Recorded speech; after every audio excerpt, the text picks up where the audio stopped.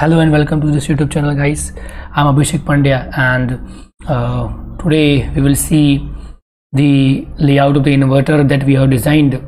How can we test it, how can we simulate it, and how can we check the functionality. Basically, I will show how to use IRSIM and ngSpice and how to test the devices that we have designed. So let's start it without wasting any time. So basically, first of all, the design that we have designed, this is in we have to store it. I'm storing it with this name inv. Okay, so see, this is the file. Okay, so if you can see, the .meg file is generated, right? If you extract it like this, this inv.ext file is generated, right?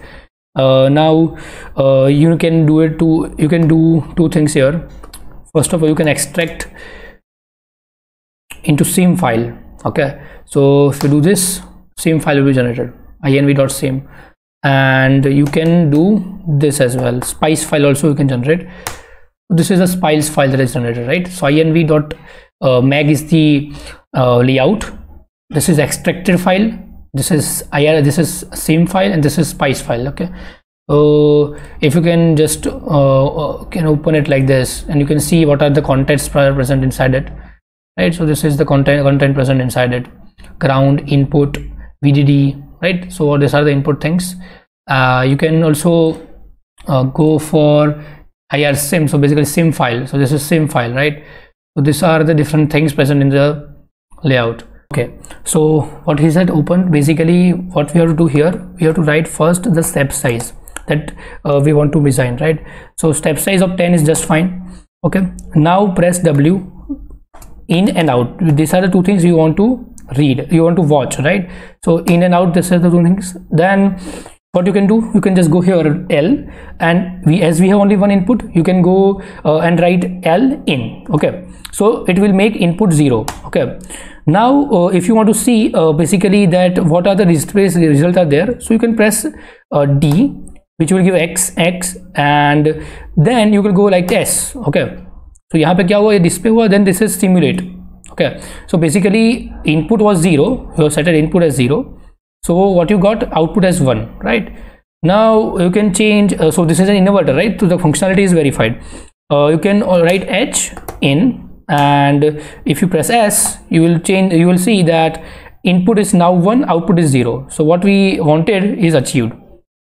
Now if you want to see in the waveform waveform, so how will you see it? See ANA, and you can just press in and out. Okay, so this will be this thing. Okay, see this carefully. So input was we have set input as low, so this is low, the output became 1, and when we set our input as 1, output became 0. So this is the functionality verification in the IRSIM. Now let's go for checking the functionality verification in ngSpice. So let's open the terminal here. I already opened terminal here. So basically now you have to go through these steps. First of all, so you have to make a spice file to check this that whether this design that we have created is correct or not, and these are the syntax for the spice file. I have made this file inv-check.spice. So just quickly go through it. This is the file which we have made for checking the functionality. So spice3 file created from inv.ext. So we have extracted a file, right? So in that this is the inv.ext file. CMOS also technology. These are the standard syntax, and for making that PMOS, BFET and NFET. These are the names of them, and these are the different parameters, right? So for the first one, we have this, we have same W/L ratios. See, W/L ratio is same 4 here, and these are the standard values, and these are the input and capacitance values for the output, input, and ground. So these are that, and this is the input. We want to input these pulse, right? So this is the pulse we are going to implement. As it is 180 nanometer technology, 0 to 1.8 volts will be there. And we want to simulate this in the transient view, right? So we want to simulate it for 200 microseconds, and this is the spice file. This is the command which will plot the input and output. Okay, So these are the standard syntax, you will find it on internet. And so let's start with these implements, right? So this is the command ngspice, the name of the file, right? inv-choc.spice. So if you click on it, yep. So first of all, if you see here, you will find different things here. So basically that file is created, right? So that is it. Output is 1.8 volt, input 0, VDD, VIN branch, and this things. Okay.